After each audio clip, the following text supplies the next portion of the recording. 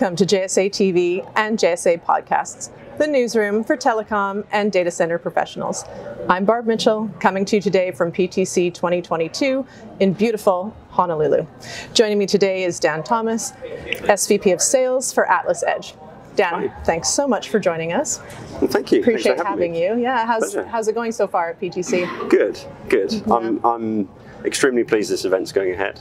Yeah. And I know we'll talk about it a little bit, but it's just nice to see everyone back here. Yeah, so great to be back in person, Yeah. isn't it? And I know hugely that so. we're all hoping it's the start of, I hope so. the I hope future so. of being back in person. But I understand it's been a big week for you. Aside from being here in person, you've also had a launch event during PTC. Tell us about that. So we actually founded the company back in September last year. Okay. And that's always tough in the respect of you're doing it from behind a desk with teams. Yeah. But with the event going on and having the ability to see people in person, we actually, and the timing was perfect, we chose to launch the company in the respect of having an event yesterday evening. Yeah. And brought together over 100 people from the industry.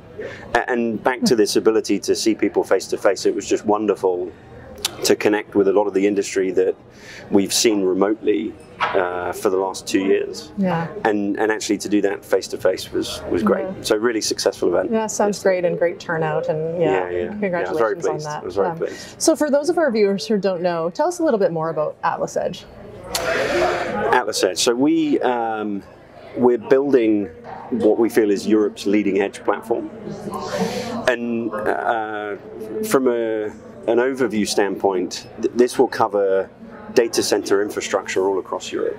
And the difference in that is, as we form the company, and there's probably 4 key areas that I would talk about that I think are critical to how we've developed and really how we build the company in terms of what we're doing across Europe. So one is we have a joint venture, which are our 2 shareholders to form the company, so Digital Bridge and Liberty Global.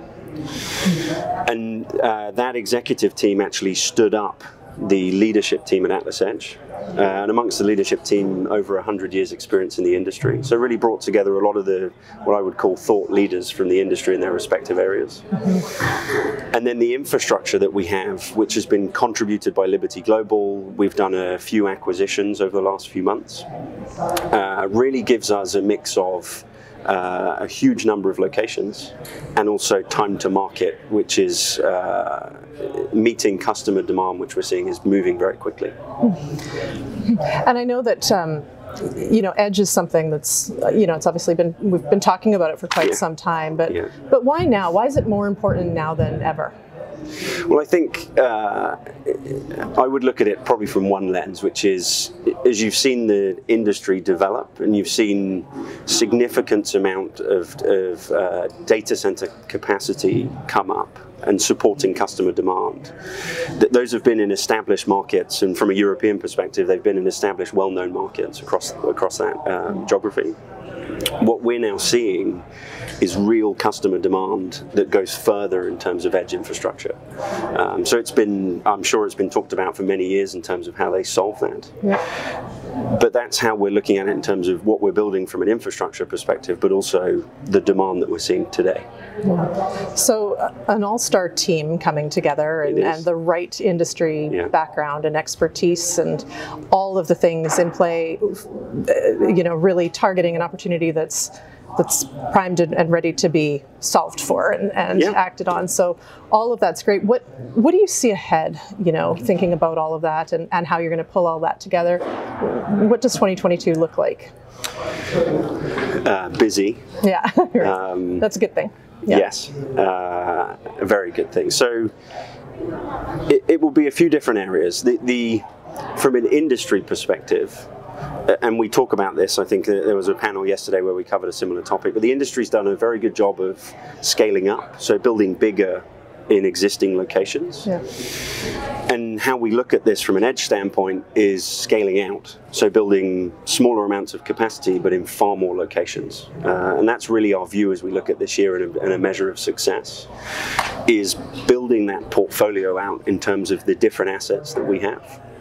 but also really landing that customer demand that we're seeing at the moment. And that's also a proof of how we're seeing the edge market develop in terms of infrastructure and customer demand. And so you've been busy this week meeting, aside from your event, but meeting customers and potential customers. Talk to us a little bit about who that ideal customer is, or who you're sort of targeting, and any examples, any use cases maybe you can share. So there are probably a few different areas that we'll focus on as a company. I think you'll see the larger technology companies or hyperscalers look to deploy edge infrastructure, and that's certainly part of the conversations as we come to this event that we welcome to have. But actually, as you look at the conversation we also have back in Europe, you're seeing a wave of enterprise demand, and these are use cases that we referenced today that are in retail sector, that are looking at multiple locations in a given country. Right? And if you rewind 10 years ago, which is where the cloud infrastructure market was, where one country in Europe would solve the whole theatre. That changed over the last decade, where you've got companies now in 11 countries, right? And that evolution is now happening at the country level in terms of being more granular, where you're looking at potentially 10 different locations in a given country, and you multiply that across Europe, and you're looking at north of 100 locations. And those use cases, as we start to roll out our infrastructure in the UK, which is where we'll start this and then move across continental Europe. In the retail sector, we're seeing, and there are public references to it, so you're seeing companies like Tesco's, so a grocery store, my British way of, they are deploying infrastructure as far as the petrol stations across multiple different locations in a given country.